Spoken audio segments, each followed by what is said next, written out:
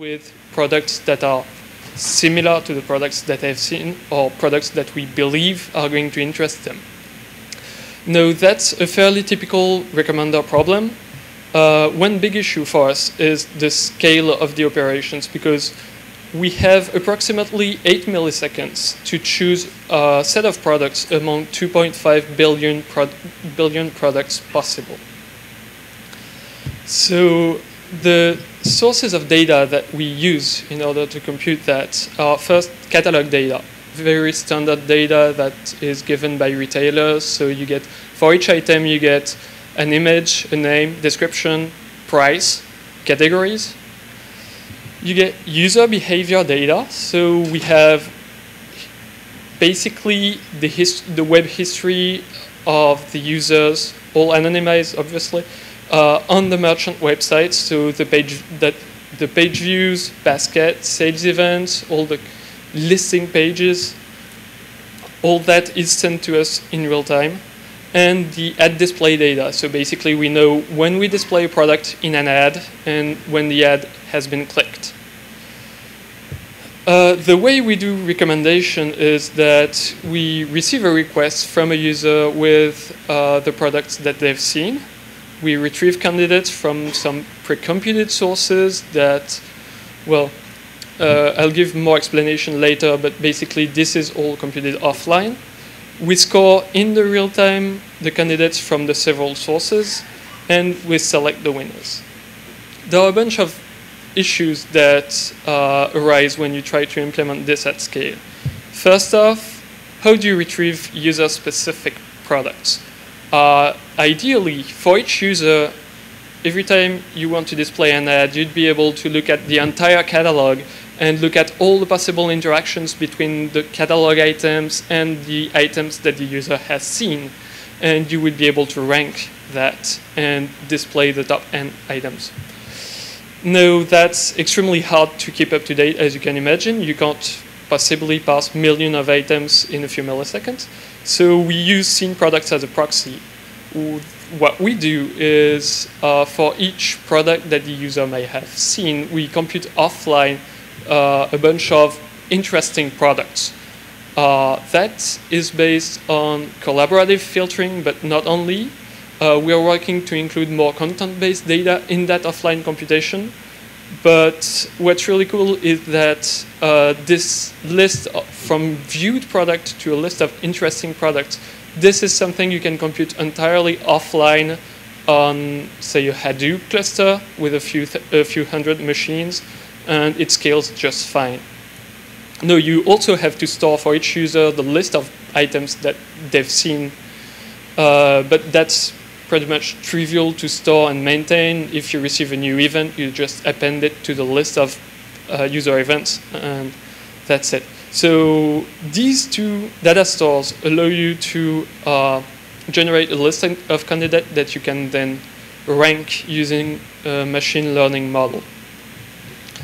Now, the second issue is how do you actually score the product? So we need to fuse data from several sources. Some of it is product specific, say the price or category of the item. User specific, say how long has it been since the user last went to the merchant website. Interactions between the user and the product. Has the user seen the product? Has the user seen similar products? Has he actually bought similar products in the past? And display specific features. So, for instance, the website onto which we publish the advertisement has a lot of weight in the prediction. So, for instance, we do some ads on Facebook, and we know that the content that works on Facebook is not quite the same as the one we show on, say, Google News or Yahoo News. So the first solution we implemented a couple of years ago was just a regression model.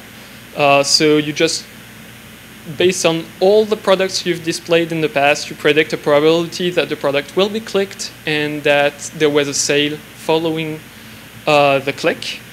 That's very easy to train and to evaluate. You just have to parse a lot of lines.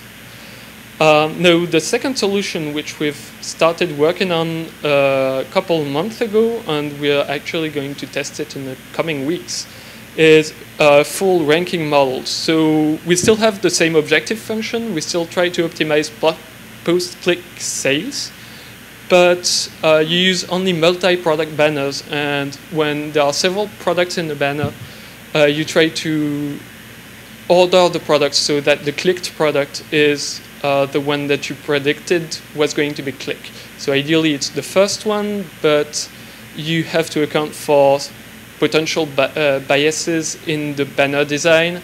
And some banners may lead to more naturally the user clicking, say, on the second item. And so that was one of the difficulties in implementing the ranking model. The third issue that came up was how do you pick the right products once you've actually scored or ranked the candidate items?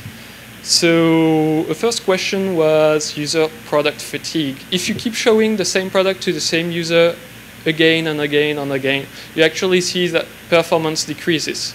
Now, in an ideal world, we would be able to store all the times that we've displayed an item to someone, and the number of times we've actually displayed it, use it as an input in the model. No, that's actually a lot of data to store, and we haven't solved that problem just yet. Another linked problem would be the independent product choice assumption. So we pick the top n items from the ranking. Now, these items may be extremely similar, and way too similar, actually. If a user has seen an iPhone, we may recommend the new iPhone, and we may recommend it several times, once thing on the two spots, and random helps you a lot with that. If you had to maintain a different data store, you would most likely not be able to do that this way. But we still have plans to improve this in the future. Now, how did we actually achieve the 8 millisecond response time? We built a prediction library that's completely in-house in C#. It takes about 40 microseconds to actually compute a score for an item. We predict everything in 2 steps. We do first a fast pass with a very limited amount of features that are inexpensive to compute, and we use that to trim about 80% of the candidates. And then the remaining 20%, you actually do a slow pass with all the features you can in order to get the best ranking you can. And, well, technical details, we do all the real-time code in C#, we do asynchronous I/O so that we can maximize server usage. We use HA proxy to scale the front end, memcached to store the data in memory. And that scales up quite nicely. So we currently have 1.7 billion users. We generate up to 200,000 recommendations per second. We've published a first public dataset, so that's 4 gigabytes of display and click data that's available to anyone for academic usage. And most importantly, we're hiring, so come see me after the talk if anyone is interested. So do you have any questions?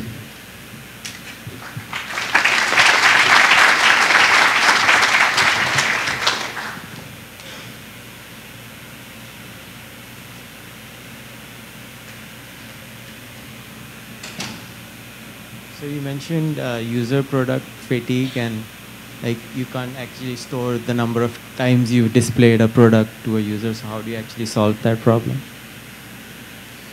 So currently the way we solve that problem is that we introduce a bunch of randomization in the content of the banners. We actually have a separate machine learning process to optimize the amount of randomization that goes into the banners.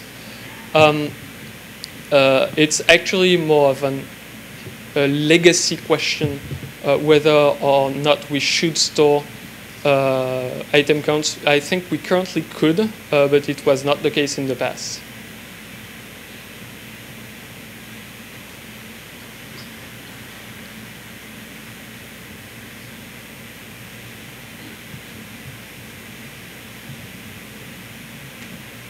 Hi. Do you make use of any demographic information about the user, like zip code and things like that? Do you have any of that? So we are not currently using any demographic information. First off, we use only anonymous information, and we wouldn't want to take any risk with various things like climate prediction, personalized shopping assistance. We'll hear even about a system to recommend or learn clothing style for people, and even like user interfaces. And then finally, we'll have a panel as well where we'll discuss controversial issues in personalization. All right, thank you.